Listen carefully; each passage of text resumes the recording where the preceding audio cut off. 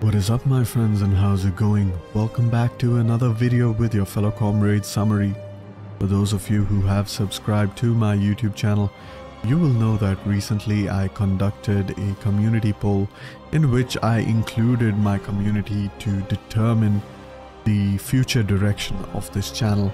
Basically there were two options, one which maintained the status quo in which I release 2 episodes for our Let's Play series weekly, and the second option was to diversify, tone back a little on our Let's Play series, but diversify my content by releasing guides, live streams and so forth. And of course the second option, which is the diversification option, won by a resounding margin. I do believe there are about 200 people who voted, so I thank you all for casting your vote. And we have 85% of those voting in favor for new content such as guides for the economy, politics, army compositions, etc. However, in this particular video, I will be furthering my factional overview and guide series. And in particular, we will be looking at the army guide for the various factions. And for this very first episode of this kind, I am going to look at the Spartan faction, which has received a few updates in the 1.32 public beta patch that is available on the Steam Workshop and of course on the Divide et Impera website. However, that being said and done, this being the first episode, I'm pretty much going to explain the format of these army guide series. And pretty much I am going to divide this episode into 5 parts. With the first part, we are going to look over the roster of the faction and dive into the stats of each unit within that roster. In the second part, we will be looking at my personal, subjective of course, recommendation for army composition, and I will explain as to why I decide such an army composition. And pretty much you will see that recurring with all of the factions that I play with. There are a few things I look out for when I set up my army composition. Moving on to the third part, we will be playing a custom battle against a standard template, which is a Roman Marian Legion. And I believe personally that if you can defeat a Roman Marian Legion decisively with the army composition you're rolling with, then you're pretty much good to go for the campaign, as the AI very rarely has troops of that high caliber that you will have to face against. Next up, in the fourth section, I will be talking about some of the units that you can acquire that are close to your starting region through the mercenary as well as the area of recruitment mechanic that is available in Divide et Impera. And of course, these are the units that you would use to supplement your army for the weaknesses present in your roster. And so I will be going through these units and explain once again why I believe that they are worthwhile to recruit. And finally, in the fifth section of the army guide series, I will be explaining what are the particular army traditions that favor the faction that you're playing with. In this case, of course, it's going to be Sparta. And also, what are my personal recommendations for the army skills for your general skills. And keep in mind that all of this is very subjective. Of course, a lot of you may differ in your opinion on how I set up my armies, how I in fact even use my armies, but perhaps there are a few things that you can take from this type of video, and you can comment down in the comment section your disagreements if anything, and in return, by reading those constructive feedbacks, I myself can perhaps learn something from the community in return. However, without any further ado, let us hop into the first part of this episode. Alright my friends, welcome to the first part of this army guide video for the Spartan faction, in which we will be looking over their roster. And as you can see, I have gone ahead and deployed my army in a formation that mimics the arrangement of the units in the custom battle menu. And by that I mean to say we have our general in the first row, followed by melee infantry, spear infantry behind them, phalanx infantry to follow, followed by missile infantry, melee cavalry and missile cavalry in the final row. And the reason I have gone ahead and done this is so that you guys can get a feel for what this faction is all about by looking at the options available to the faction. And it comes as no surprise that in the case of Sparta, phalanx infantry units is what Sparta is all about, since they have just so many options of phalanx infantry units. Now you can argue that they do have access to a lot of missile infantry, and therefore Spartans also can be considered a missile heavy faction. However, it's not just the quantity of options available, but also the quality of these individual options. And as we will go through each units individually and their stats, you will find out why a lot of options that the Spartans have when it comes to the missile infantry are not really worth it, in my personal opinion. However, that being said and done, let's hop into the first category, which is the generals. And when it comes to Sparta, you have only one option available, and that is your Royal Spartan Bodyguard. Now these guys are not mounted, and that is because Spartans historically had a contempt or condescended cavalry units, and instead considered it to be brave to fight on foot as heavy infantry. However, that being said and done, this unit is nothing to scoff at. In my personal opinion, they are the best hoplite unit in game, bar none. They do also come with 300 men per unit, which is also quite significant. They have a really respectable melee attack for a hoplite unit at 9, extremely good melee defense at 21, an overall damage of 30, which is an addition of your weapon damage of 26 and your armor penetration damage of 4. Really good armor at 38 for an infantry unit. Amazing morale. Now these guys will not retreat, they will not surrender, they will pretty much fight almost to the last man, and you really have to kind of completely misuse this unit to lose it entirely. Next up, we have the bonus versus elephants and cavalry, and you can see it's at 25 each. And for those of you who haven't toyed around with the 1.32 public beta, you might wonder that this number is a bit higher than usual, and that is because the Divide at Impera team have decided to overhaul the way how spear units work. Spear units no longer have expert charge defense, which means any cavalry charge they receive from the rear will be extremely devastating to them, and the cavalry unit in return will take no losses or no punishment from performing a successful rear charge. Conversely speaking, if a cavalry unit gets caught out by a spear unit and gets bogged down in a melee engagement, they will get absolutely annihilated, as this bonus is applied not only to your melee attack but also to your overall damage. So just to give you an idea of what that means in the case of the Royal Spartan Bodyguard, it means that your melee attack will be bumped up to 34 versus cavalry or elephant units. Meanwhile, your overall damage will be bumped up from 30 to a whopping 51. So that is, 55. That is pretty insane. So definitely these units, nothing to scoff at. They are pretty good units, but you want to be careful with them, as if you get them into a bad situation, they do not have that mobility to get out of that bad situation, and you will unnecessarily take a lot of casualties in your first class population. However, with that, we can move on to the next category, which is your melee infantry. And as Sparta, you only have access to 3 options. And the first option is your Skiritai swordsmen. Now these guys come from the 2nd class population. And of course, considering that, I don't really consider them to be a good unit. I mean, they do have that stock ability, which is quite useful. Gives them a bit more versatility. They are a bit more attack oriented with their melee attack at 14, which is quite respectable for a swords unit, really. But they have really low armor, they are incredibly fragile, and that's not what you want for your 2nd class or 1st class population, really. So I wouldn't really recommend these units.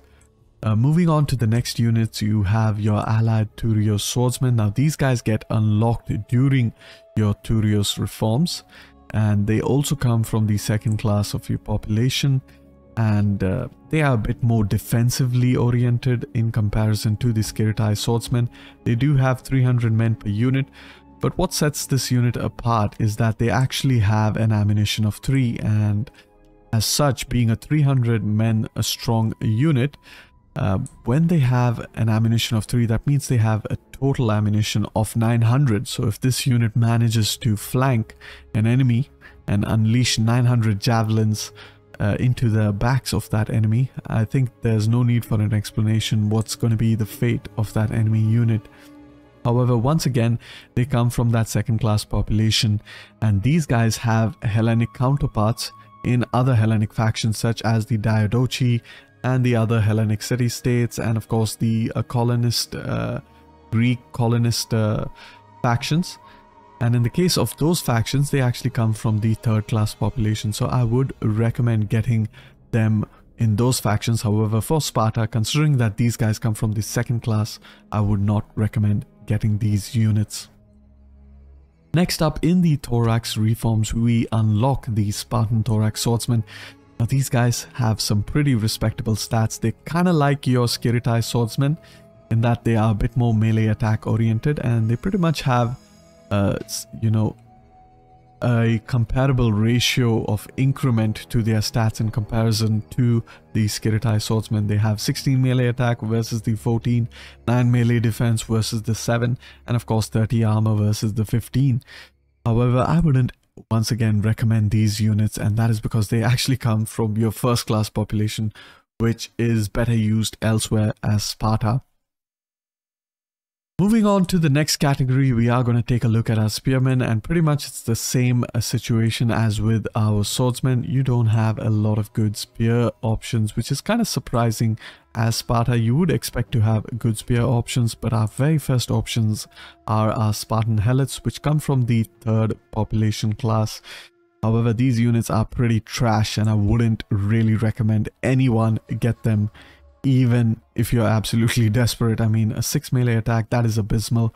12 melee defense for a spear unit, once again, very abysmal. 1 armor, so these guys will get absolutely annihilated by any unit. And for a spear unit, keeping in mind that this is the 1.32 public beta and that they no longer have access to expert charge defense, a bonus of only 13 versus cavalry and elephants, significantly underwhelming, which means that if we add it up, they have a melee attack of only 19. And if you remember, in the case of our Spartan bodyguard unit, that 19 was actually a 34, so it's almost double that. And in terms of weapon damage, you only have a 36 weapon damage overall, whereas in the case of your Royal Spartan bodyguard, that number gets bumped up to 55, which is once again almost double. So definitely do not recommend this unit, not even worth looking at. Next up, in the Turios reforms, you unlock the allied Turios spearmen. Now these guys are the spear variant of their Turios sword unit. They are quite respectable when it comes to stats, I would say so. Definitely a lot better than your Helot spearmen.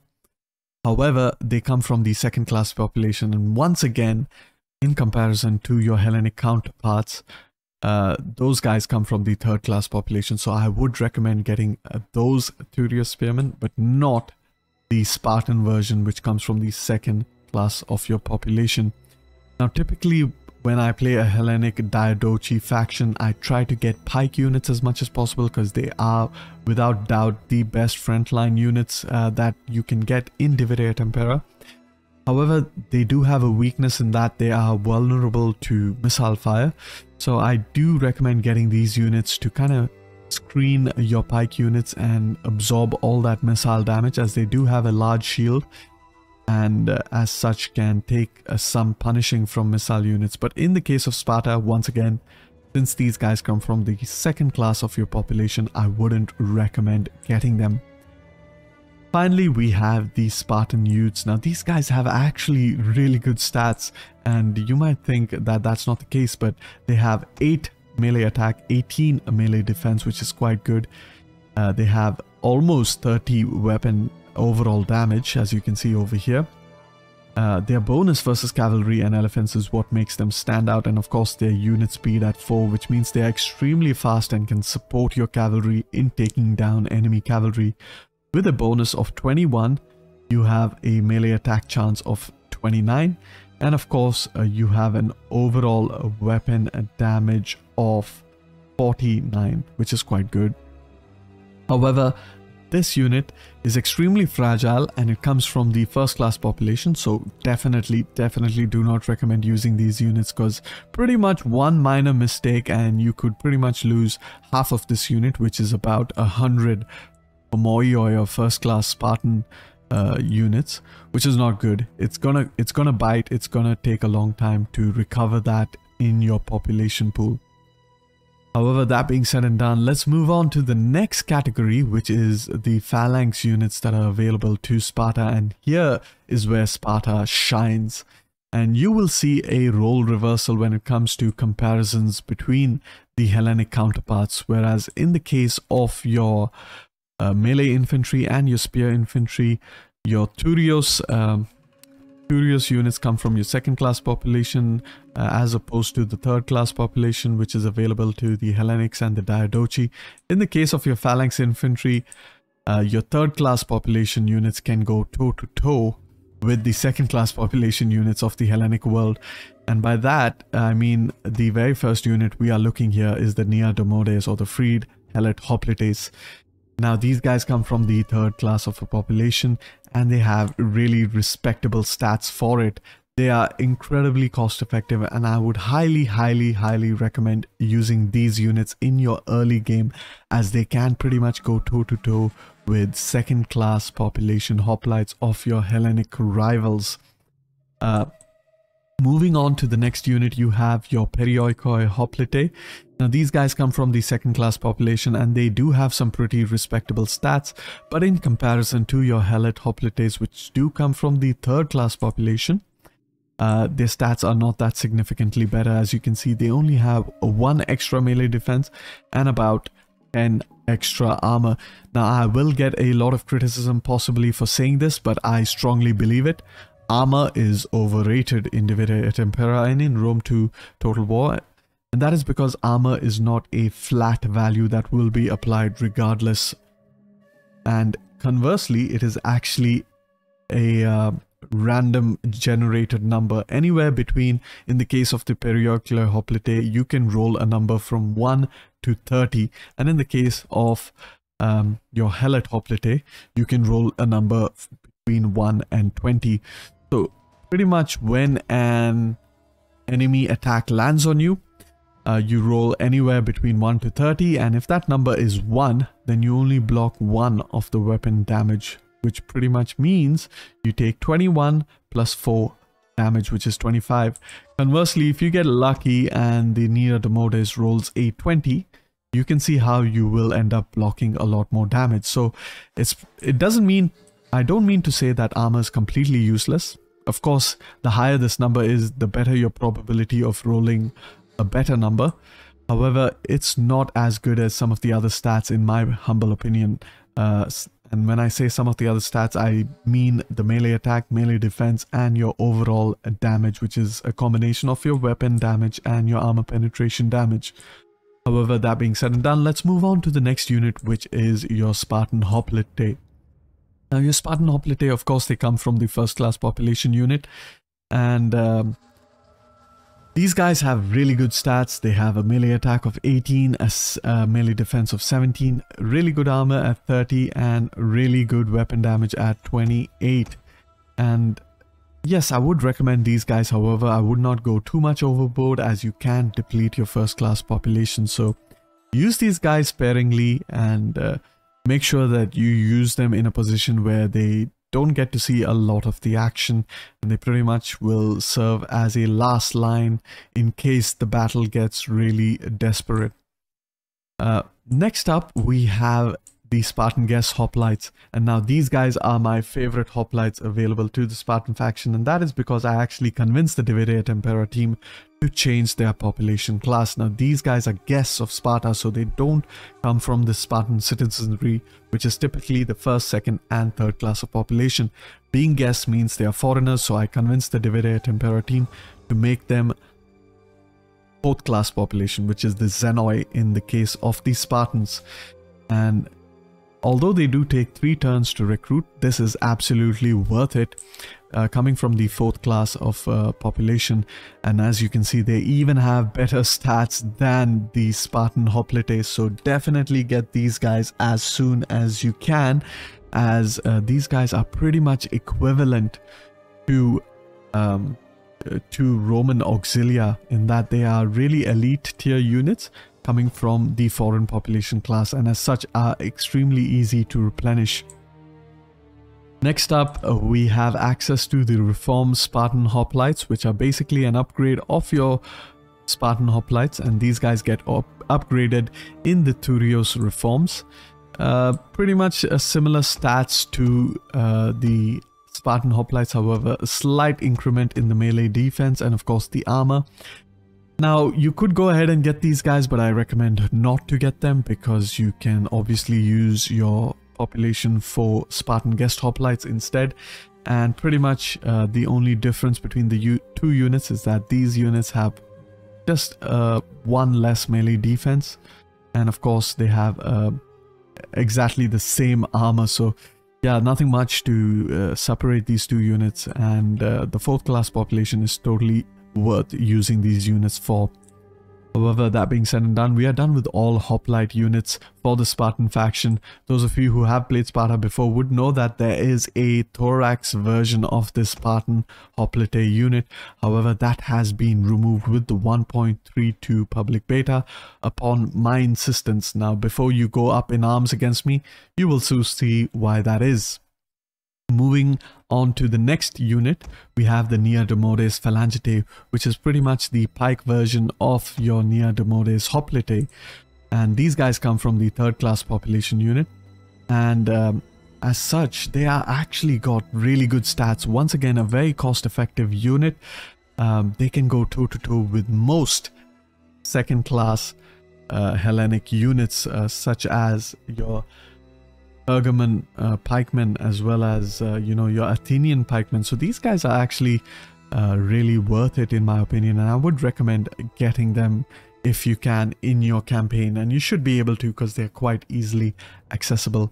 And as I mentioned before, you can see the total role reversal when it comes to phalanx units. Spartan population 3 actually can go toe-to-toe with the population 2 of your Hellenic and Diadochi rivals. However, when it comes to the Diadochi rivals, I would be a little bit careful when trying to pit these guys against Bronze Shield Pikemen, because Bronze Shield Pikemen are actually quite hardy in comparison to this unit, and rightly so. Moving on to the next pikemen that we have available, we have the Spartan pikemen. Now these guys are actually really good, and of course they unlock during the Turios reforms like the Nia Demores pikemen. Now these guys are actually better than the Bronze Shield Pikemen, and that they don't have as much armor. The Bronze Shield Pikemen have 35, but what they do have is a better weapon entry, giving them a melee attack and a melee defense of 11, which, keep in mind, will increase because as Sparta, each and every single one of your units get by default, as part of the faction buff or the faction trait, +2 experience. So it typically means that Sparta is kind of like a notch above all infantry units, just as a baseline, because if I give this unit 2 veteran ranks, the melee attack and the melee defense actually increases by a number of 1. Next up, we have the reason why the Spartan Thorax Hoplite are no more, and that's because I pushed for the Spartan Thorax Pikemen, which in my opinion are an upgrade. And now these units are available during the Thorax reforms, and they are a direct upgrade of the Spartan Pikemen. And of course, since they do replace that Thorax Hoplite, I have gone ahead and used the similar look for the unit, but I have also included some you know, some scaled linothorax kind of armor, which is more appropriate for a Phalangite type unit. Now these units are actually incredible. They can pretty much go toe with Thorax Bronze Shield Pikemen of the Diadochi faction, and they can also hold their own versus the more elite pike units such as the Silver Shield Pikemen of the Seleucids, as well as the Agema Pikemen of the Impera kingdom. So these guys are quite good, and keep in mind with that double army experience chevron, their melee attack will be at 12 and their melee defense will be at 14, which is the equivalent of the silver shield and the Agema stats. So I would pit these guys against those unit man for man. However, that being said and done, let's move on to the next category, which is our missile units. And I am going to go quickly through the missile units because there's nothing much to see here. We start off with our Helot Javelin men. These guys come from the 3rd class population and they are absolutely trash tier. They are below generic Javelin men, so I wouldn't really ever get them. Next up, we have our Skiritai Peltast. They're pretty much the same, below average. However, like the Skiritai Swordsmen, they have the stock ability, which means they could be useful in being used to easily flank the enemy units. However, once again, I wouldn't really recommend these units. Next up, we have the Allied Peltas. Now, these guys are quite good. They have an armor of 25, decent melee attack and melee defense, which is actually comparable to your Allied Swordsmen. However, in the case of the Allied Swordsmen, you have 300 men per unit as opposed to 175. So once again, I wouldn't recommend these guys as they do come from the 2nd class population, but that's not the big deal. I mean, it's kind of on the fence with this unit. I mean, you could recruit them if you want to, if you fancy. Me personally, I wouldn't. Next up, we have the Helot Slingers, possibly the worst unit in the entire game, bar none. And the reason being is, as a slinger unit, they have absolutely abysmal range of only 165, which is actually, in fact, the average missile range for archer units. So you can just imagine how horrible they are. Apart from that, they only have 3 melee attack, 5 melee defense, no armor.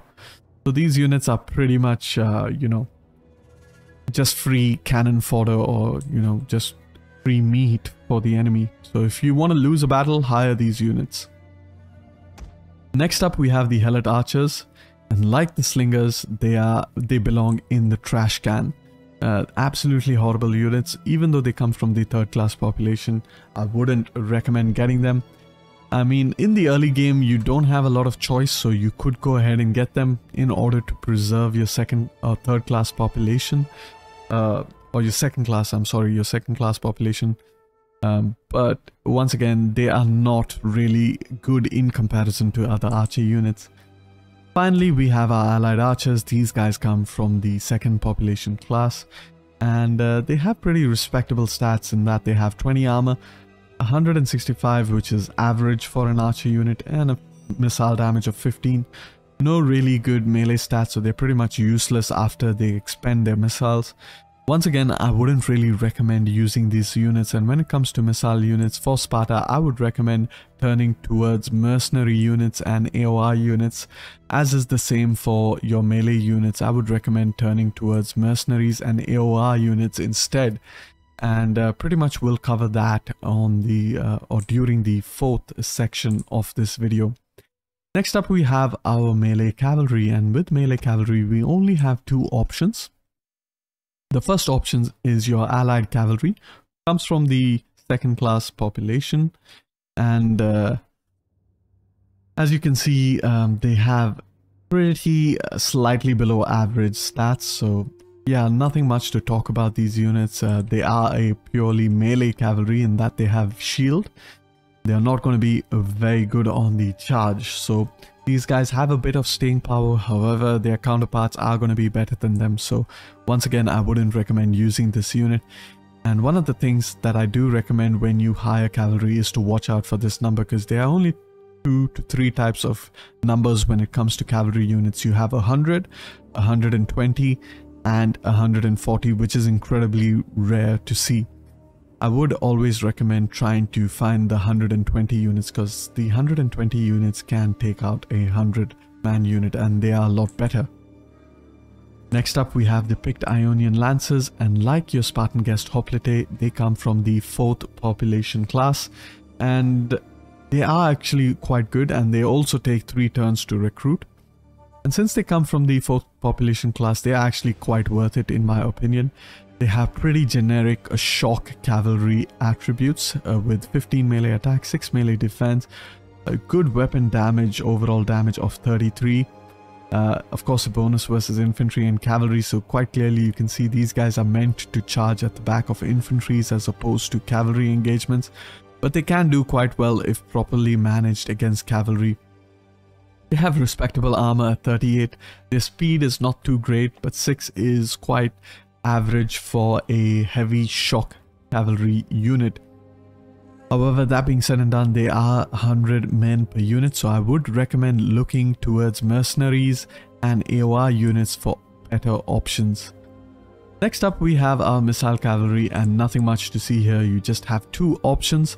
The first options is your Spartan cavalry, and now these guys are pretty much punished by the Spartans because they are deemed unfit to form up as a phalanx unit, and so they are being put on a horse.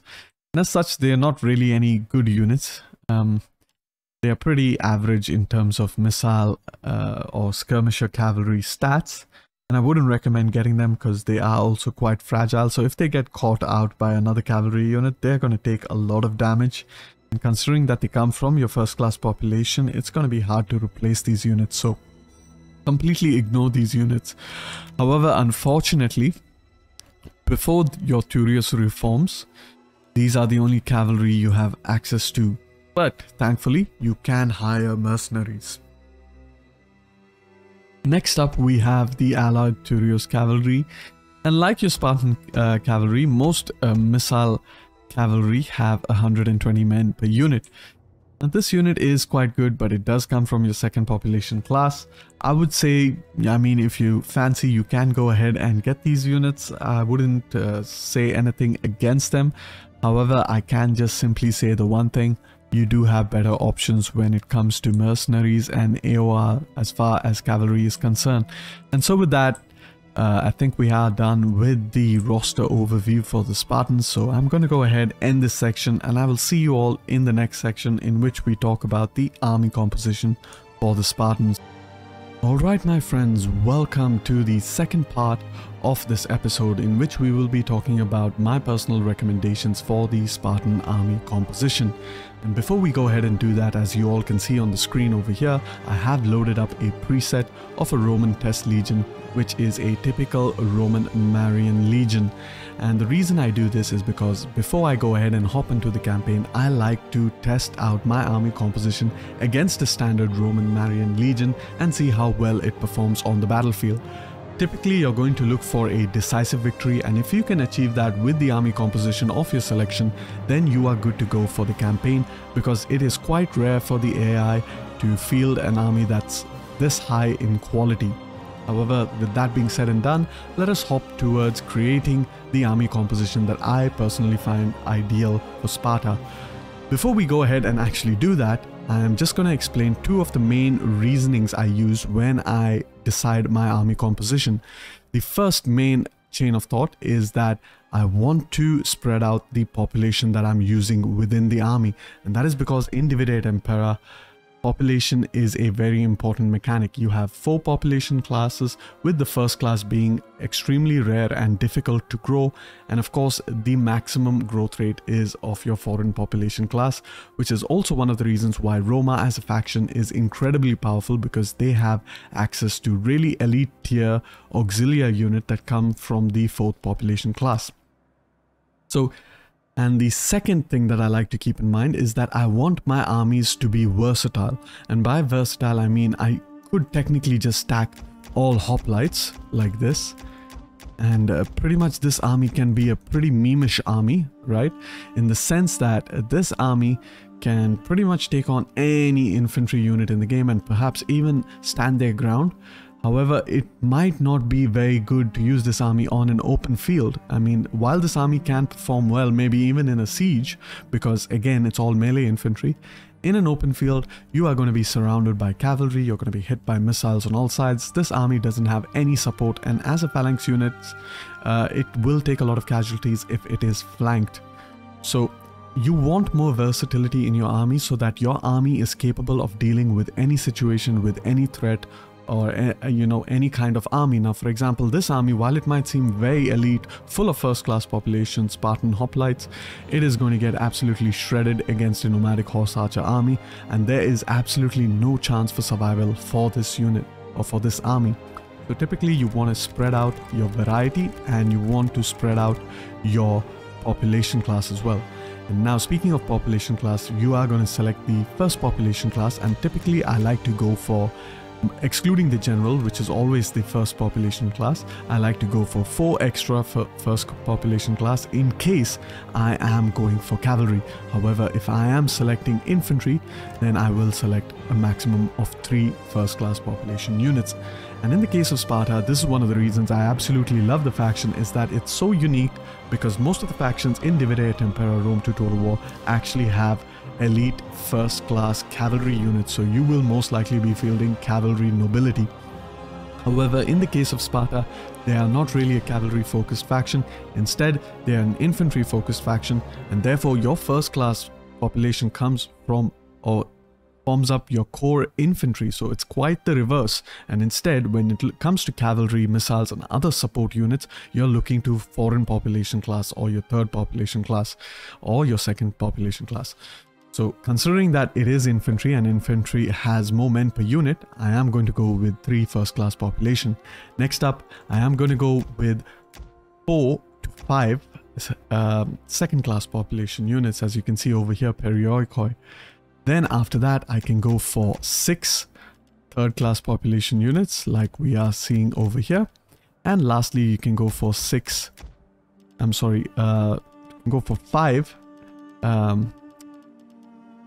third class population units. And then finally, you can go for 6 foreign class population units. You can even change this up by adding a 6th third class population. So right now you can see the ratio is 3:4:5:5, and of course your general should not technically be counted, because you don't really have an option when it comes to your general. Most of the times he is going to be from the first class population, and in very few random cases he comes from the second class population, which in my opinion doesn't really make much sense. However, it is what it is. Now that we have determined the type of population that we are going to deal with, let us go ahead and replace them one by one. So when it comes to our first class population infantrymen, the best option we have available without a shred of doubt is our thorax pikemen.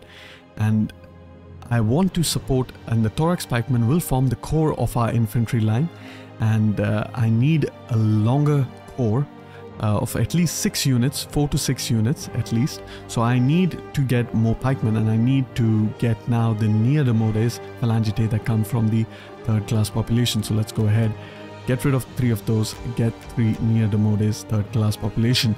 Now to protect these phalangites on the flanks, we need hoplite units, but thankfully for us, we have access to Spartan guest hoplites that come from the foreign population class. So let's go ahead, get 3 of them over here. Meanwhile, they will be on the left flank, and then we get our Spartan thorax pikemen all the way up to the right flank.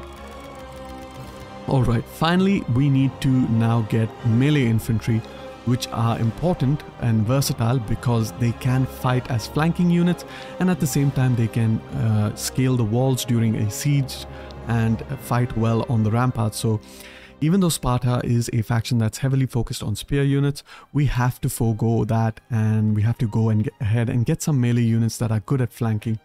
And ideally, I would recommend relying on mercenaries, which as I will show in section 4 of this video. However, for the sake of this custom battle, I am going to go ahead and select the allied Thurio swordsmen, and I typically like to get 4 of them. And I will use 2 as a flanking force and the other 2 as to support the right flank of my core infantry. Next up, we can get some missile units, and with missile units, each missile unit fulfills a different role. Like slingers are really good against armored units. However, Spartan helot slingers are absolutely garbage, so don't ever get them. Peltastays can do a lot of damage, and however they do lack ammunition, so they are pretty good if you flank the unit and use their ammunition very wisely, and I do like Peltastay myself. However, as Sparta, I do recommend getting just 2 missile units, and because of that, I actually recommend getting archers, because archers, while they may not be a master of anything, they are a jack of all trades, which means not only can they do a lot of damage, they have a lot of missile ammunition, and of course they can arch their projectiles over your front lines, they can burn down fortifications and wooden settlements. So archers are quite versatile, and when you don't have that many slots for units, then I suggest picking the unit with the most versatility, and that is why I of course picked the allied archers.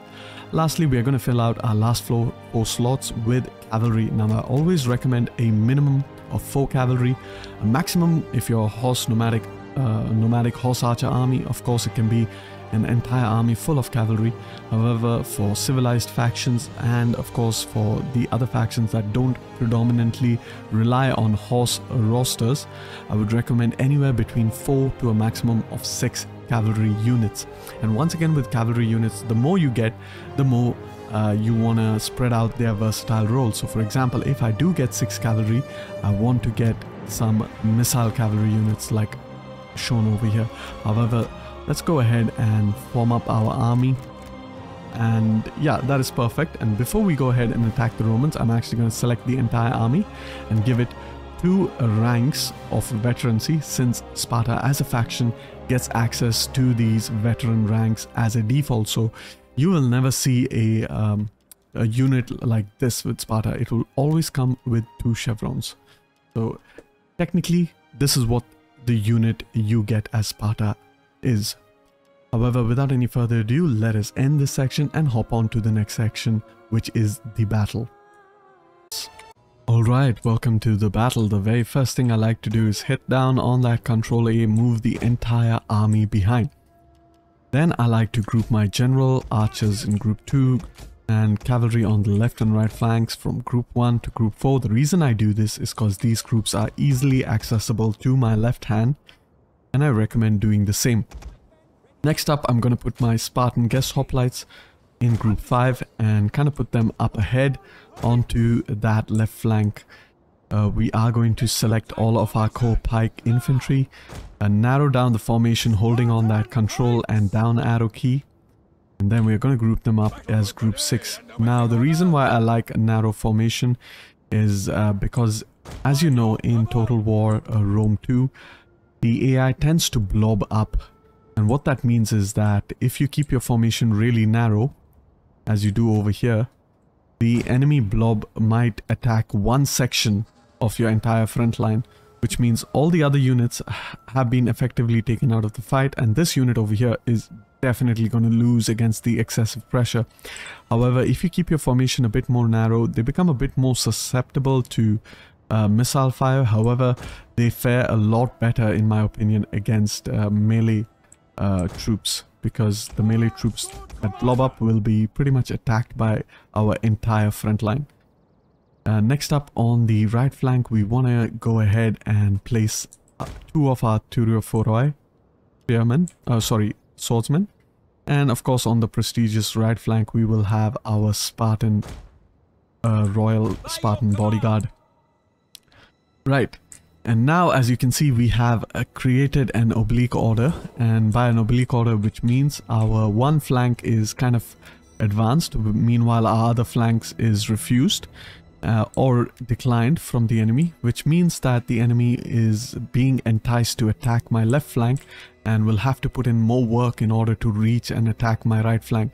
And the reason you do this is if you want to preserve a certain type of unit, and in the case of Sparta, as you can see over here, I have gone ahead and put my guest or my trophy moi, which is my Spartan guest hoplite that comes from the 4th class population, in a vulnerable position, which means the enemy will focus onto this unit and it will take the brunt of the casualties, thereby preserving my citizen troops, such as you can see, the Nea Demores Phalangite, which comes from the 3rd class population, and further declined is my Spartan Thorax Pikeman, and of course my general is completely declined.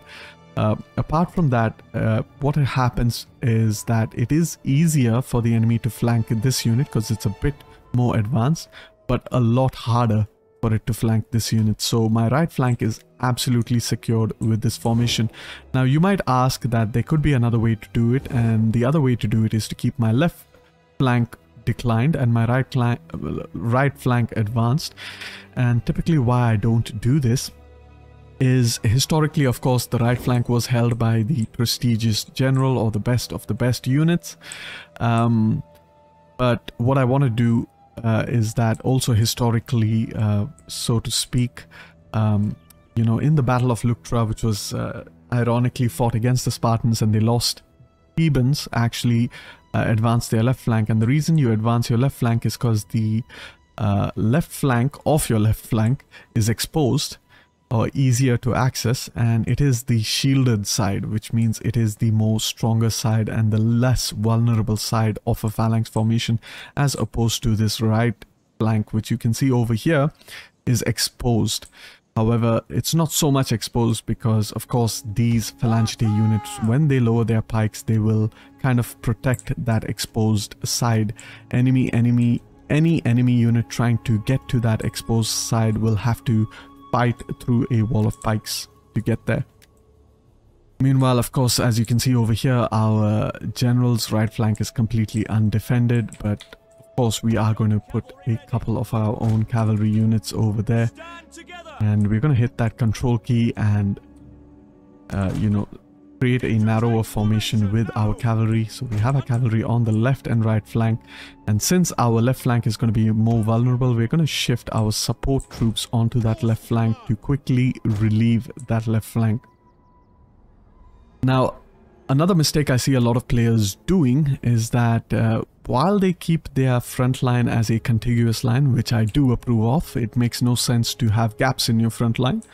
What they do is that they actually keep their cavalry as a continuous line, and I actually completely reject you know, using it like this. Like they pretty much keep it like this. Select the entire cavalry, move it all around the battlefield, you know, with one command. So basically they have just a single unit of cavalry, in my opinion, as opposed to having two units of cavalry. Pretty much if they have an enemy unit over there, they will issue an order to charge at the enemy unit. And what that actually ends up doing is that both of these cavalries will collide against each other, and they will not be able to apply the maximum impact damage on that enemy unit. Ideally, what you want to do is you want to charge with one unit and then flank and hit the unit on the rear. In the best case scenario, if you spot an enemy cav making a charge towards, let's say, the cavalry on your right flank, what you want to do is you want to retreat this cavalry and interrupt their charge with the cavalry on the left. That will fix this unit in place. They will not get to apply their own charge impact, and once they're fixed in place and take damage from the charge, a clean damage from a clean charge from this left cavalry unit, you can bring back the right cavalry unit to hit it once again in the rear. So just a few things when it comes to micromanagement. However, that being said and done, let's go ahead, start the battle. Select Ctrl A, hold down any unit within the army with your left mouse button, keep holding down that left mouse button and drag it forward to position your army. But as you can see, there are two arrow marks, which means your army will run into formation. However, if you hold down the Control key, it converts into a single arrow, which means they will walk. If I release it, two arrows. If I hold it down, single arrow key. And as you can see, they are slowly walking into formation. Now, the reason I always recommend, let's go ahead and fast forward.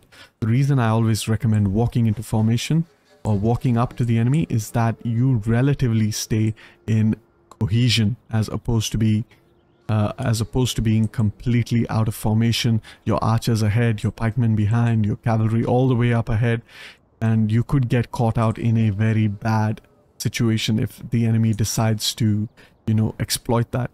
So definitely keep walking so that your army moves in a cohesive order.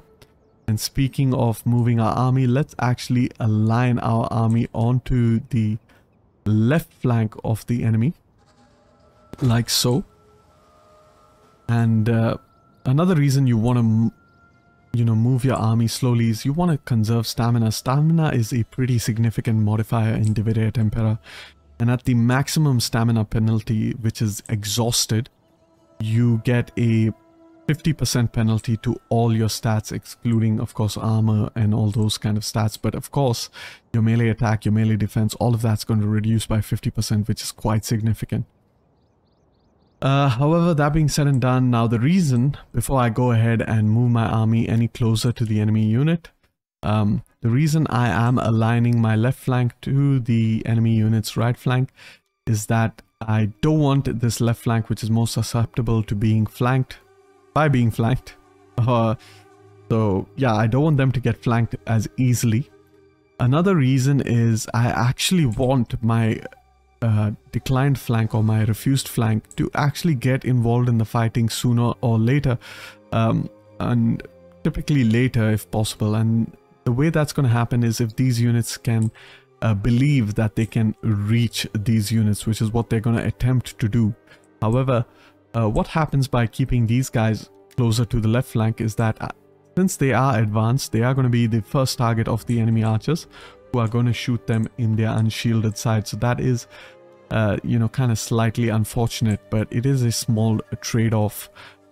As opposed to if I keep these units somewhere in the center, what typically ends up happening is that the entire enemy front is going to focus on these units, completely ignoring my refused flank. And as a phalanx army, it's not easy to flank or to maneuver with your army. So you know, having sections of your army that are completely disengaged means it's going to take a while for you to get them into the fighting. So you really want that initial positioning to be 100% on key. Now, speaking of our army, we can quickly just have a quick look over here. Go ahead, maybe pause. And I am going to divide my army up into 3 sections over here when I talk about them. And that's the left flank. The left flank, you have 2 cavalry units, our hoplite units, the supporting archers and Turio spearmen. And now we have our core center, which is pretty much our, you know, general and the, which is pretty much our pikemen. So our 6 pikemen. Then we have the right flank, which is basically our 2 swordsmen, our general, as well as the other 2 cavalry units. So what we are going to do right now is we are going to unpause firstly. And then we are going to advance our left flank. So simply select the left flank by drag clicking it. Then go ahead and advance them. We can quickly run our hoplites into formation. And the minute these archers start to target these hoplite units, we are going to engage the phalanx formation, which means they can, you know, brace for some more missile damage. Alright, wonderful. Now that being done, we are going to keep marching our left flank more forward. And our left flank will get slightly exposed or slightly isolated if we do not move up our right flank in order to support it. So we are going to slowly move up our right flank as well. And as you can see, we are taking, we are being a little bit passive over here. We can choose to run now with the hoplite units. But as you can see, the enemy hasn't been able to do any damage so far. It is significantly weakening, especially this hoplite unit over here. But it is a 4th class population unit, so that is a trade-off I am willing to make. Once our archers are actually close enough, what we are going to do is we are going to quickly use our archers to target the enemy cavalry, soften them up. We're going to ignore the enemy missile units, especially these Roman heavy missile units. They are quite powerful and they can pretty much tank a lot of damage. And let's not forget to put our archers on that guard mode. Quickly, we want to move up our hoplites because they can take damage if we're not careful over here. And archers are going to move up. Meanwhile, move up our pike infantry quickly. Move up our right flank of infantry also quickly. Quickly get this cavalry kind of split up. Quick look over here. This cavalry is taking some jav fire, so quickly over there. Put our phalanx unit in that formation. Okay. Wonderful. And group 6, we can slightly move you over here. so that you protect that flank, that exposed flank. Meanwhile, our cavalry can begin their encirclement.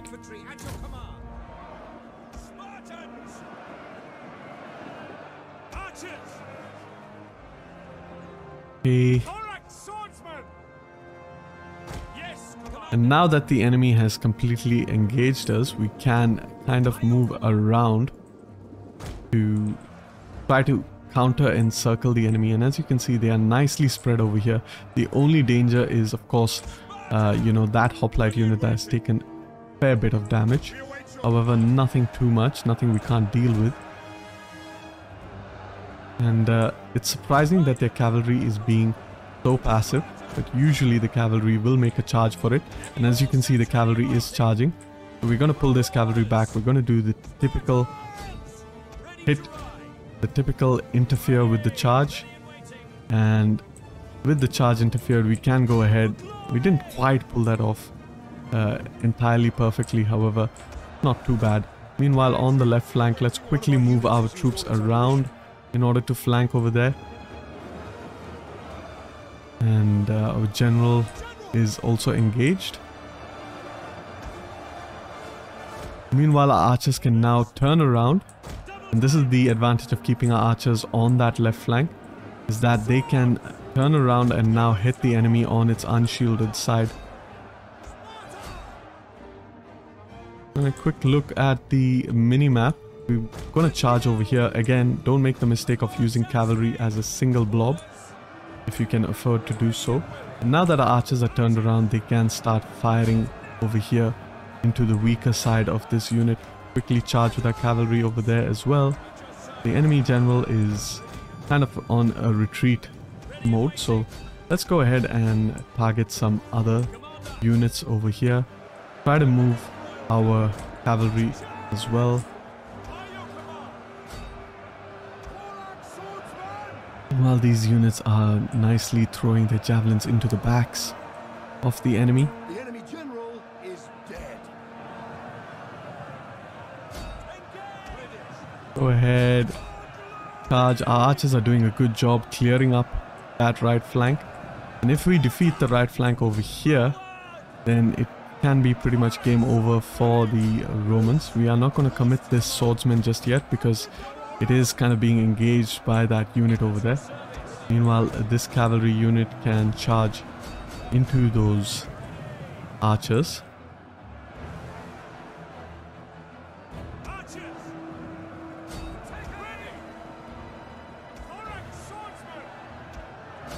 And we want to get those cavalry units out of the fight, and we have managed to do so. So now we can charge into the backs. I'm going to keep doing that.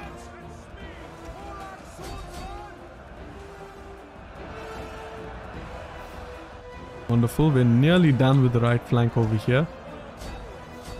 And we kind of have to relieve our left flank because this area is, as I said, it's going to be the trouble spot. But, you know, we're going to have to try to relieve it or they might break. So keep an eye out for that. Should that happen to you in your battles. However, as you can see over here, the right flank is soon to crumble, which means we should be able to support our left flank. So let's go ahead and actually support our left flank. We can throw in our archers over there as well, so that, you know, they end up reinforcing that area.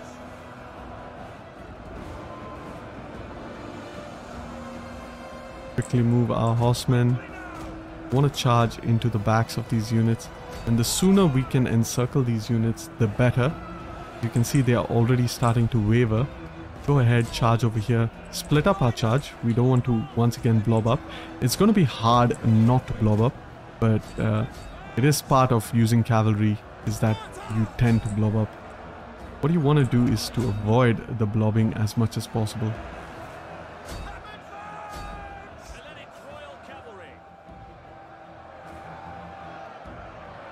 The battle is turning in our favor. Spartan! Charge! Charge! quickly move the other cavalry, and it's good. The entire enemy cavalry, if they're out of the fight, that means we will have free reign to do what we want.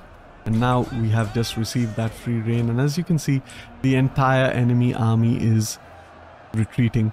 And with that, we have won a decisive victory against the Romans. So I'm gonna go ahead, end the battle, and I will see you all in the end turn screen, in which we will go through the different units and how they performed during this battle. So as you can see, it was a decisive victory. We only lost 739 men. We managed to, you know, quickly rout the Roman army. We didn't inflict a lot of casualties. However, if we continued the battle, it would pretty much be a slaughter. So yeah, that's good. And as far as you can see over here, our units did quite well. Of course, this unit of Spartan Guest Hoplite took quite a bit of casualties, but that's fine. It comes from the 4th class population. Our swordsmen, as I said, they are pretty substandard, so they did take some damage as well. I would recommend replacing these guys, and I will talk about what their replacements will be in the next section. And also, our cavalry did quite decent, considering they are the base roster cavalry available to the Spartan factions. But of course, you can further improve upon this. And as expected against Rome, archers will not do a lot of damage. However, whatever damage they did manage to do, it was quite significant. So yeah, with that, let's hop on to the next section, which is pretty much going to talk about all of the mercenary and AOR options that I would recommend for the Spartan faction. Alright my friends, welcome to the 4th part of the video. Over here we are going to take a look at the mercenary and area of recruitment options that I recommend for the Spartan faction in order to supplement the deficiencies of the Spartan army. And speaking of the deficiencies, in particular, you are talking about ranged infantry, melee infantry, and cavalry units. First up, we have the provinces that are near to Sparta itself. These include Asia, Macedonia, and your starting province of Hellas. In the provinces of Asia and Hellas, you can access Cretan archers. These guys have good armor, very good missile damage, an excellent rate of fire, and even a small shield to prevent incoming missile damage. You can also get access to Rhodian mercenary slingers, who alongside the Balearic slingers are considered to be the best slinger unit in the game, with a range of 215 and a good overall damage for a slinger. In the province of Asia, you can also access the AOR Carian Axemen. They have a whopping 33 melee damage, 14 of which comes from armor penetration. What's more is that this unit has 300 men in it, so they are really perfect for filling out the ranks of your melee infantry requirement. In the province of Macedonia, and also available in the province of Thracia, we get access to one of my personal favorite units, the Agrarian Sellswords. These bad boys have a total melee damage of 35, 15 of which comes from armor penetration. I can totally swear by these guys. They are so versatile. They can be used on the walls, they can be used as flanking units on the battlefield, and they can also hold their own since they do have respectable defense stats. And I have personally witnessed them in a 20 versus 20 battle, racking up about 600 to 800 kills per unit when used right. Now let's take a look at the provinces that are a little bit further away from Sparta but will still be within your reach during the early game. These include the provinces of Thracia, Bithynia at Pontus, and Galatia at Cappadocia. In the province of Thracia, you can access the Thracian mercenary warriors. These units use Folks as a weapon entry, which is similar to the Odrysian Rumphii warriors, and as such they have an insane damage of 38, 13 of which is melee armor penetration. However, unlike the Agrarian Sellswords, they sacrifice some of their defensive capabilities for offensive stats, and as such are a bit less versatile in my opinion. However, when used right, these units can dish out some serious punishment. In the provinces of Bithynia at Pontus, you can also access AOR Phrygian Axemen, who have an overall melee damage of 33, 14 of which comes from armor penetration.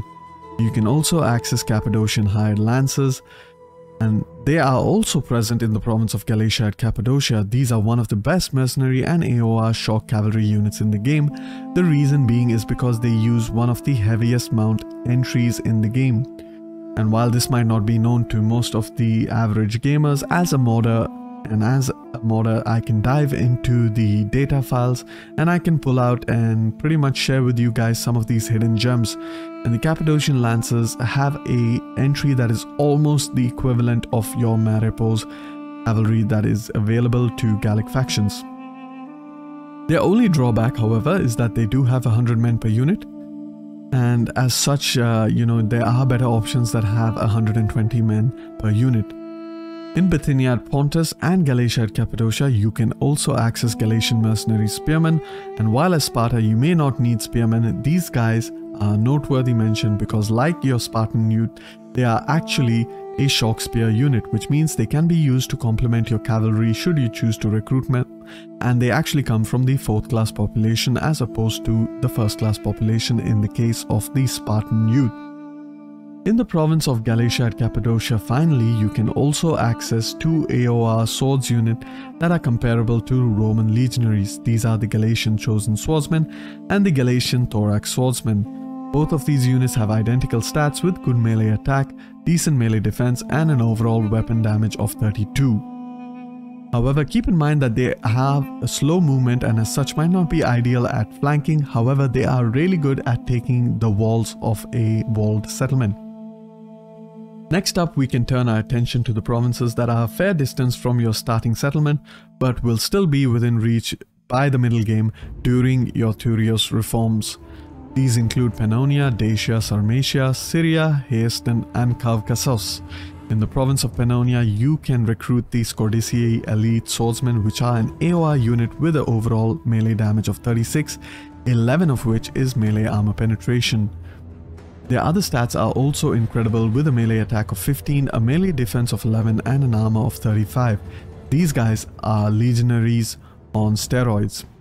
Meanwhile, in Dacia is where we start to see our first 120 men cavalry unit of this section of the guide, and these are the Dacian hired riders. They are pretty much a very generic melee cavalry unit, comparable to the melee cavalry unit of other factions. However, they do have 120 men per unit, and that makes them stand out from the rest. In the provinces of Sarmatia, we get access to Sarmatian cataphracts, which are an AOR unit with a very heavy cavalry entry, which means they pack a mean punch on the charge. However, once again, like the Cappadocian Lancers, these guys are only 100 men per unit, but still that mount entry makes them worth it in my opinion. In the provinces of Haeston and Caucasus, meanwhile, you can recruit the Armenian Azad cavalry. These are a melee cavalry unit with a precursor javelin entry, a very heavy horse entry, and 120 men per unit. You can also get access to the Armenian armored horse archers that share the same number of men and horse entry as the Armenian Azad cavalry. However, these are horse archer units as well. Finally, in the province of Syria, you can recruit Syrian mercenary archers and the AOR version of that same archer, as well as you can get access to Syrian war elephants. Now, these AOR units are undisputedly the best possible elephant unit that you can access if, of course, we ignore the distant and isolated Mauryaans. Now we can take a look into the next group of provinces which will be attainable during the late middle game as you are approaching your thorax reforms. These include Narbonensis, Bosphorus, and Scythia. In Narbonensis, you can recruit mercenary Volcae veteran riders. These units have the Maripos cavalry entry and as such can have a deadly charge as a result of their increased mass. However, they do only come in 100 men per unit, but are still worth it in my opinion. Meanwhile, in the Bosphorus, you get access to 2 AOR units, the Scythian heavy archers and the Scythian warriors. With the Scythian heavy archers, they have a range of 185, a missile damage of 18, an overall melee damage of 33, 14 of which is melee armor penetration damage, and as such it comes as no surprise as to why these guys are on my list of recommended AOR units. They are absolutely beastly, and for those of you who are following my Mithridates live stream will just know how good these guys can really be. Meanwhile, the Scythian warriors have an overall melee damage of 33, 14 of which is armor penetration, 35 armor and 300 men per unit. Next up, in the province of Scythia, you can recruit the Scythian mercenary armored horse archer, which is a heavily armored horse archer lancer cavalry hybrid that has the heavy mount entry. And in fact, this entry is even more than the Maripos entry, which is available to some of the Gallic factions. They also come with 120 men per unit, and you can also recruit in Scythia Roxolani Lancers, which are an AOR unit that shares the exact same mount entry and also are 120 men per unit. However, this unit, as opposed to the Scythian Mercenary Armored Horse Archer, is purely a shock cavalry unit. Finally, we can look into the last group of provinces, which is furthest away from Sparta and will be attainable in the late game. There is only one province to talk about in this regard, and that is Sparta, where you can recruit two versions of the Nicene cavalry, which is one of the heaviest mount units in the game. The only mount unit that is heavier than the Nicene cavalry is the super heavy Nicene cavalry unit. And of course, when I say the only unit that is heavier than this, I am talking about cavalry units. Of course, your chariots and your elephant units are going to have a lot more mass than most of your cavalry units. The first version, however, of the Nicene cavalry is an AOR unit, and this unit is more of a melee cavalry with a good charge, while the second version is the Parthian hired cataphracts, which in my opinion is the best mercenary cavalry unit attainable in the game, bar none. Both of these units come with 120 men per unit. Now that we have covered the recommended mercenaries and area of recruitment units that can be used to supplement the Spartan army, let us finally move on to the final section of this guide, in which I will be talking about the army traditions as well as the general skills that I recommend for Sparta. Alright, this has been a long video, but we are finally here in the final part of the guide. And in this part, we will be talking about the army traditions and the general skills that I recommend for Sparta, and I will go ahead and explain why. And as such, I have loaded up a save game that I have amended using the save game parser to give my army as well as my general the maximum rank as well as the maximum points available to kind of get all the skills that we need to showcase in this section of the guide. However, without any further ado, let us go ahead and select the general skills that I recommend. I always recommend getting the military logistician, and that's because it gives a -15 upkeep for all land units. So let's go ahead and select all three of those, because eventually we are going to try to have to fill them out to its maximum. Can even fill out that one. Next up, we could get the extra replenishment rate. We have several options because we have unlocked them. We could get the military's conscriptor that gives increased replenishment rate. For those of you who follow my Let's Play series, you know that I typically get this one. Apart from that, you can get the Master of Scouts that gives an increased campaign movement range, +9 as line of sight, and of course a greater chance of discovering armies that are in ambush stance. So this is quite good actually in a campaign, especially if you want to play extremely fast. And I would actually also recommend this, but of course it has no real effect in the battle itself, so it's more of a campaign kind of a modifier. I mean, all of these over here, two of these are more campaign modifiers than actual battle modifiers. Next up, we have the Quartermaster, which gives +30 ammunition for all missile units. This is more of a battle modifier, but as Sparta, you're going to have just 2 to 4 missile units, so I wouldn't really recommend getting this skill at all. And finally, you have the Mercenary Connections, which gives a -15% recruiting or hiring cost for mercenaries and a 15% morale for all mercenary units.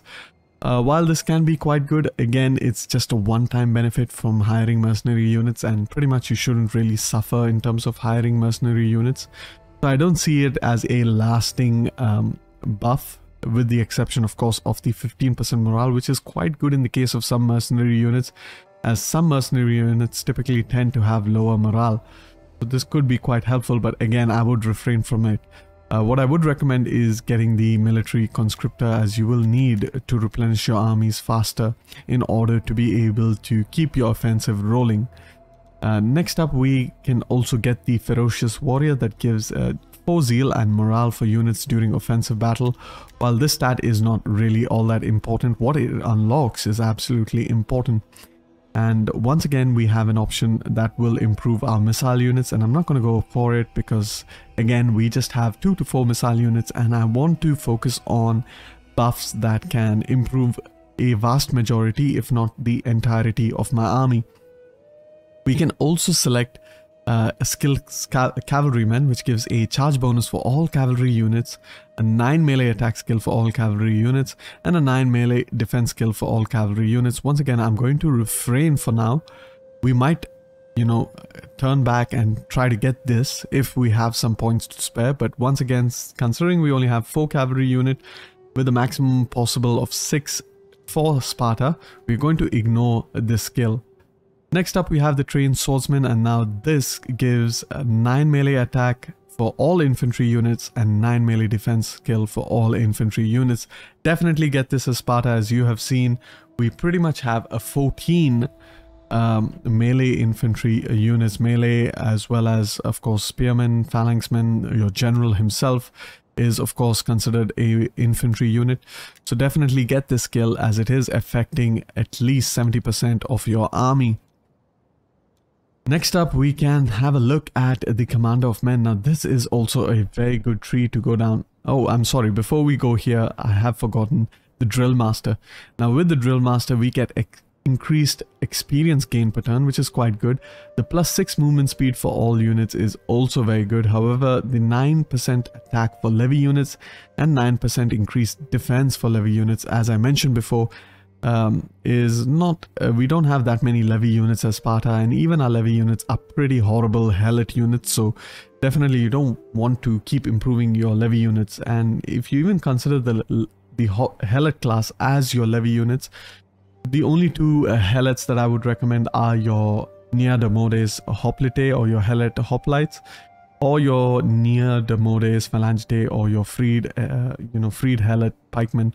And in the case of the hoplite, they are considered a levy unit, but for some reason the pikemen aren't. So this right here, the Drill Master, won't really even impact your pikemen, and pretty much you will be using the Nia Demodes Hoplite only in the early game, so it's not worth getting a skill that will only last you 40 turns at most. So definitely avoid the skill unless you want that extra movement speed for your cavalry units. That can be quite helpful, as having an extra movement speed is quite crucial. As you have seen during battle, I have mentioned that it's all about being decisive and quickly. So time is of the essence, and therefore movement speed is actually quite a powerful thing to have. As if you stack it up, your hoplites can move at about 3 movement speed as opposed to 2, which is quite a significant increment. However, that being said and done, let's move on to the next, which is the Commander of Men. You definitely want to get this because it unlocks several other abilities, such as the Booming Voice, which gives a 9% movement speed, which is of course better than the 6% that you get over here. However, the 6% does come with some other bonuses, such as the 10% experience or 10 unit experience gain per turn, which can be quite helpful.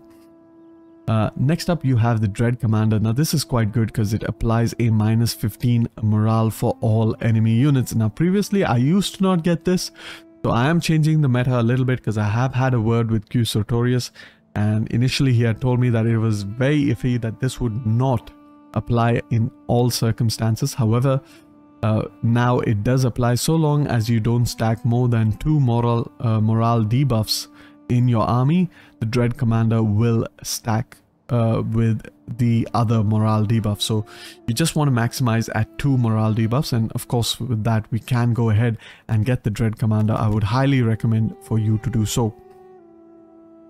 Next up, we just have the Sworn Bodyguards. That kind of improves your commander's abilities, and again I'm going to say do not take skills that improve just a minor section of your army, and improving your commander's ability is possibly the worst thing you can do, because it just improves not even 10% of your army, just about 5% of your army. If you are playing with 20 units per army, if you're playing with a 41 unit stacks, that number drops by half a point, about 2% of your entire army. So yeah, you're not going to notice that.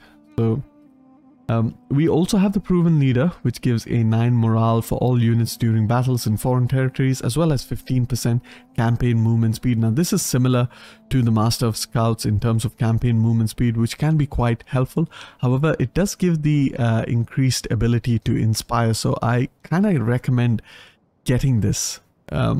We could take a look at the skill tactician tree. And with the skill tactician tree, you pretty much have a lot of like ambush stuff, night battles and so forth. So I wouldn't really recommend it unless you're new to the game. Night battles can be quite easy, you know, to make the game easier for you. However, you know, night battles were rarely fought and night battles were more like ambushes. So if you are using night battles for a pitched battle, then, you know, it's not very historical. However, we do have now 3 skills remaining and we have to make the choice. So definitely as far as the yellow tree over here is concerned, we are not going to select anything from it because it's not really that helpful to us. The 15 campaign movement is still up for grabs. But what we have left is we have the options over here which can improve our cavalry. Keep in mind, cavalry being at 4 units guaranteed per army is at 20% of the army, so that's still quite acceptable.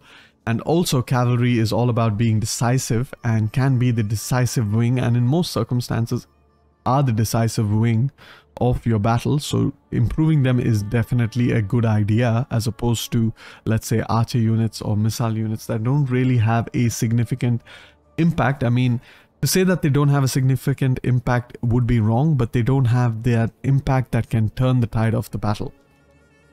So definitely we could get this. And then we have 2 options, one that could increase our campaign movement and the other that could increase our movement speed for the unit itself. So what I would recommend is actually to get the one that improves your cavalry, for sure. Get the increased campaign movement from here. And now between the two, it really is up to you. That will give the increased movement speed. You have 9 movement speed, which is a lot better than 6. However, you do get experience over here, gain per turn, but you do get second wind ability as well. And over here, you get the rally and inspire ability. Now, I really wish there was a tooltip to explain what these abilities do, and I might create a guide to explain it because I myself need to dive into the details of it. However, I would typically go for the experience gain per turn because the experience gain per turn also applies to all units within your army. And should in case any of the AOR and mercenary units you hire use the levy entry, then they are also going to benefit from the drill master. So pretty much this is kind of the build that I would recommend for Sparta. However, that being said and done, for the general, we are going to move into the army traditions. And now with the army traditions, I can't really show comparatively as to how and what path to go with. However, you're going to have to trust my better judgment in this regard. And what I do recommend is getting the Stratego Spear, avoiding completely the wall breacher line of things. Get instead the Polish Defenders. Now, among these Stratego Spears, once again, you don't want to get the Accomplished Skirmishers because it is buffing just a minority of your army. Instead, what you want is the Formidable Spearmen, and under the Formidable Spearmen, you unlock the legendary Spartan Hoplites. So let's go ahead, get all of them, and we can go ahead, select all of them. These kind of give you really good stats for your melee spear units, and as you will see with Sparta, that is a recurring theme. You get a lot of buffs to complement your spear units because Sparta, while an infantry faction, focus mainly on spears and not sword infantry. Now that we have unlocked the Polish Defenders, we get access to 3 options. The Frontier Garrison, which gives an increased campaign movement, as well as the Keepers of the Peace and the Stalwart City Defenders. Now, personally, I would go ahead and get all 3 of them, and I will explain why shortly. So we have gotten ahead and selected all 3 of them. With the Frontier Garrison, we get extra campaign movement, which is quite good. As you can see now, our general has lost some campaign movement, but that is just the way the game shows it on this turn. What it actually means is this is the amount we have actually increased our campaign movement by, and that's by stacking the Frontier Garrison with, of course, the proven leader. So definitely you are looking at about a 33% movement increment. That's quite good. Next up, getting the Keepers of the Peace. While it gives 6 morale for units in foreign or allied, in own or allied territory, and 9 public order, which isn't all that great, but it is quite useful when you are on the offensive to quickly, establish your public order in the newly conquered region. What the Keepers of the Peace actually unlocks is the Mercenary Host. Now, the Mercenary Host only affects mercenary units in your army, and keeping in mind that 50% of your army is going to be composed of mercenary units, this is absolutely worth taking it. Meanwhile, with the Stalwart Defenders, it might not seem wise to do it so and get a -12 attritional losses when under siege. It's pretty much you have to be a complete idiot to be with an army that's under siege into a settlement, I guess. And it also gives 12% morale for all units in battle in own and allied territory, which again, it's not a big deal. But what the Stalwart City Defenders does unlock is the Piers of Leonidas, which gives a further upkeep cost reduction and a 9% melee defense skill for all units. So that is pretty powerful. Now, once we have gotten that, the last remaining skill we are going to get is, of course, the Veteran Hoplites, which is the special skill available to any faction once they reach the army rank of 6. And this skill over here gives you +3 melee attack units for all Hellenic infantry, +3 melee defense skill for all Hellenic infantry, and of course, at the maximum, it gives you +9. So this again, like your Mercenary Host, will only improve half of your army, but that's still quite a lot. And so with that, I am quite comfortable with the army traditions for Sparta, and this is kind of like the army traditions you should be aiming for. And if you want to know an order in which you should aim for, I would recommend getting, the Stratego Spears, the Formidable Spearmen, the Legendary Hoplites as soon as you can, followed by, of course, the Polis Defenders.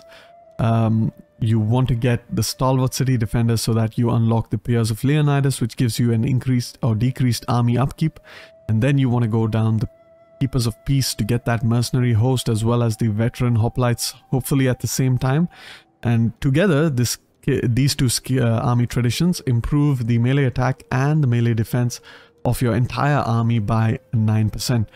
And finally, you can get the Frontier Garrison that improves your campaign map movement range, which is quite useful in the late game when you have a massive empire and you need to get armies quickly across your empire. However, with that being said and done, I think we are done with the army guide for the Spartan faction, and I hope you guys enjoyed it.